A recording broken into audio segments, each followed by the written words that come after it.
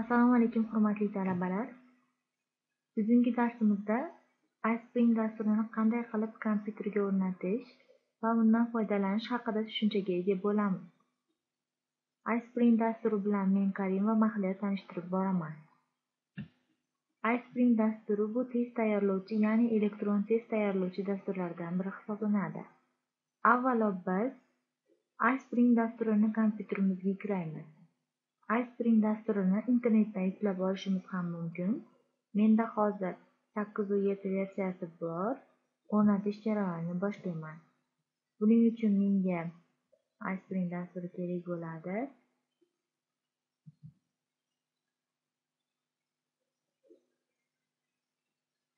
Birinchi ko'rib turgan sohamizdan o'zimiz tushunadigan tilni tanlab olamiz. Mana ingliz tili, rus tili. Hozircha rus tilini tanlaymiz. OK tugmachasini bosamiz. O'rnatasizmi degan so'rov chiqadi. Mana ko'rib turibmiz. Bu yerda Dalet tugmachasini bosamiz. Uchinchi qismimizda ushbu dastur qayerda joylashishi ko'rsatiladi. Agar o'zgartirmoqchi bo'lsak, mana bu yerda turgan Obzor tugmachasini bosib, qayerga tushishini mana tanlashimiz mumkin. Ya'ni belgilashimiz mumkin. Mana belgilab, birontasini OK tugmachasini bosamiz. Bu qismga tegmaymiz. Ustanavit tugmachasini bosamiz. Biroz kutamiz. Mana dasturimiz yuklanish jarayoni boshlandi.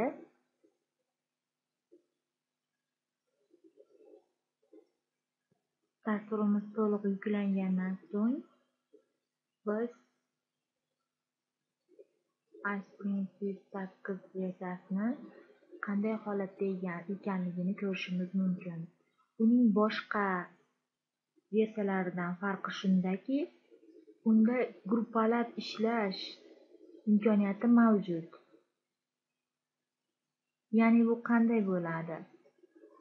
Blochli testlar olganimizda, mana misol uchun oliy o'quv yurtlariga topshirmoqchi bo'lgan o'quvchilarimiz yoki repetitorlik jarayonida 3 ta blokdan test olinganda, o'sha 3 blokni ham kiritish imkoniyatiga ega bo'lamiz. Ularni aralashtirib ham qo'yishimiz mumkin.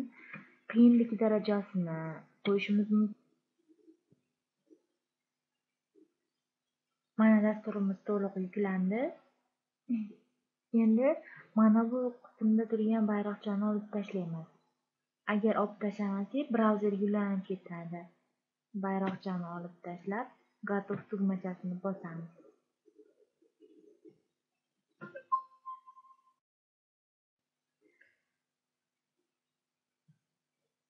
Endi biz Pusk tugmachasidan Ispring 8 ni topib olamiz.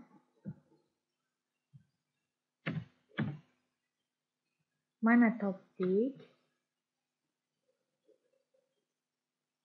Ko'rib turganingizdek, Ispring 8 dasturi shu interfeysdan iborat. Keyingi darsimizda Ispring dasturini bo'limlari haqida gaplashib chiqamiz.